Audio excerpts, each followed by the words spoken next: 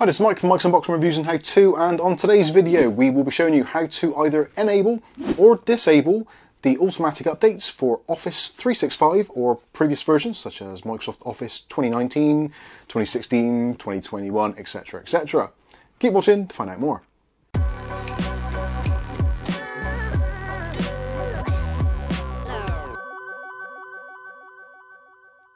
Okay, so in today's video we'll be taking a look at how to either enable or disable the automatic updates that come along with Microsoft Office 365 or Office 2021, 2019, 2016, etc.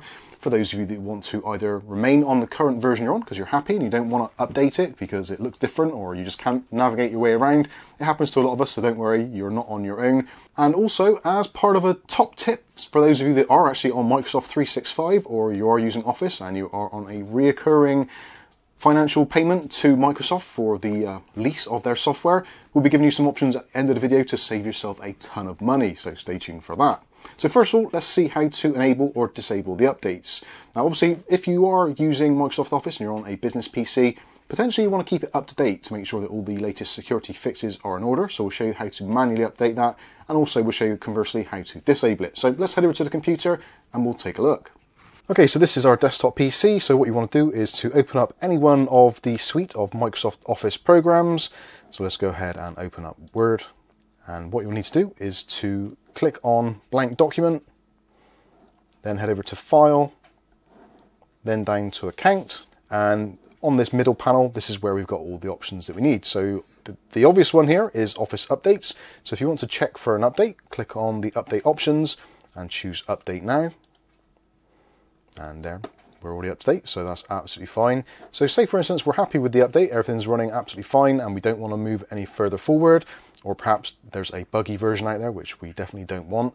You can click on Update Options and you can choose to disable updates. Very simple, very straightforward, and also in this section you can choose to view what updates are actually available or which updates have been previously updated, so you can check that if you want to. But for this instance we're going to choose Disable Updates. This will bring up the user account control and the Microsoft Office click to run client. So click on yes, and there we go. So now it's highlighted saying Office Updates. This product will not be updated. So there you go, no more updates, and you can stay on the current version you're on until Microsoft force update you, which is unlikely.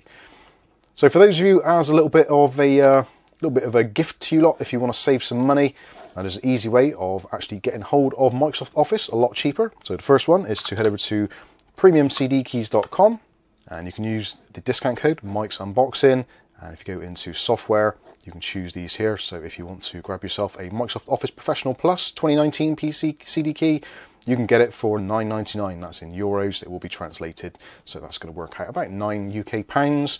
Or if you want a slightly newer version, you can go with the 2021 version. A little bit more expensive at just under €13. Again, that's going to equate to somewhere in the region of about £10 to £11, which is a tremendous saving over what you could normally buy it for. And obviously if you want a slightly older version, there's also the 2016, etc, etc.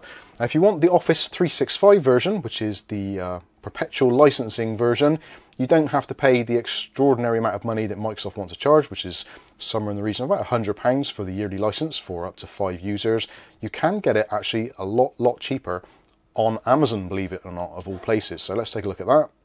And here we go. This is a very easy one to find. This is the one I generally tend to use if I do need this. So Microsoft 365 Personal.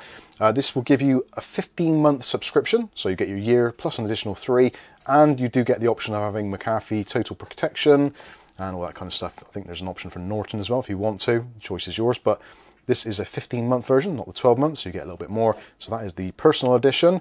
Or if you want the Multiple User Edition, then you've got the option there for £72.99. This often is a lot cheaper, so do keep an eye out for this. Maybe save it in your basket. It does dip down to some of the region of about £50 quite often, so do check that out. As always, links will be in the video description for you to check it out for yourselves.